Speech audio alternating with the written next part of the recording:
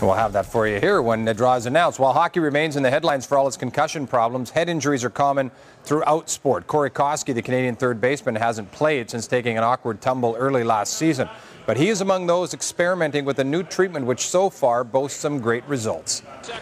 Oh! He's out cold. Oh, that is scary there. Oh boy. This is very scary. Very, very scary. Concussions don't discriminate. Regardless of age, size, or gender, all athletes are vulnerable to a brain injury. An instant, a flash, one hit to the head is all it takes. Sometimes, not even that. And some are career-ending. If the athlete starts to go back before they feel better, they're going to get worse.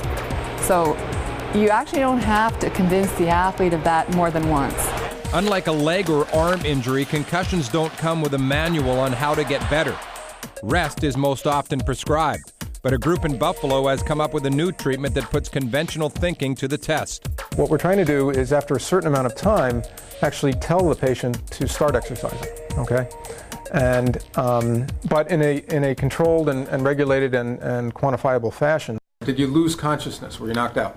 Dr. John LEDDY is part of a team at the University of Buffalo exploring the theory that exercise, not rest, is the best way to recover from post-concussion syndrome. The basic idea is that we take the athlete up to an exercise intensity where he or she starts to have some of the concussion symptoms.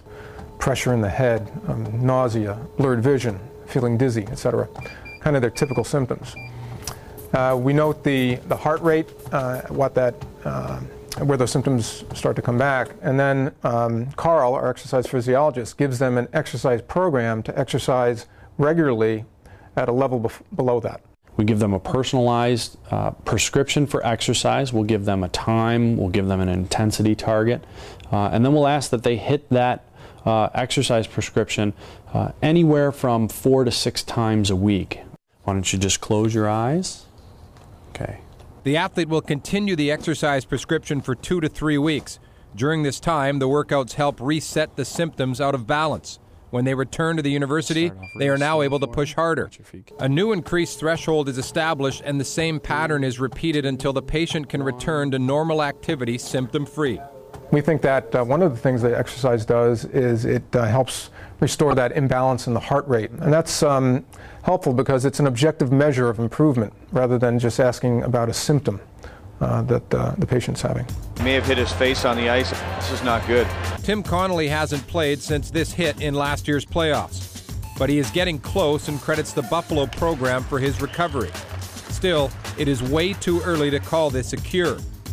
While the Concussion Center has successfully treated about a dozen patients, there is little literature to document their findings.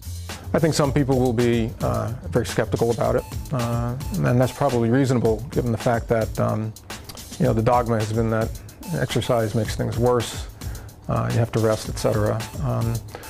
But I think other people will realize that what we've been doing before hasn't worked very well, and this is something promising. Oh, did he get run over?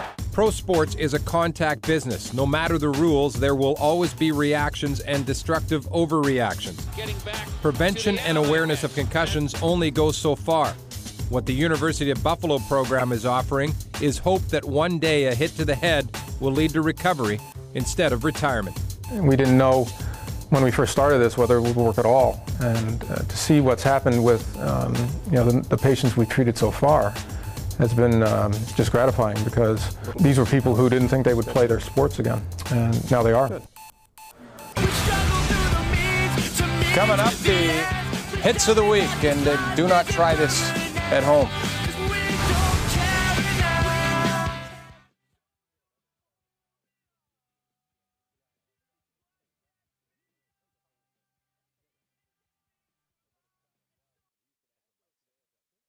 Commentators' clothing provided in part by Zizania. Available at The Coop.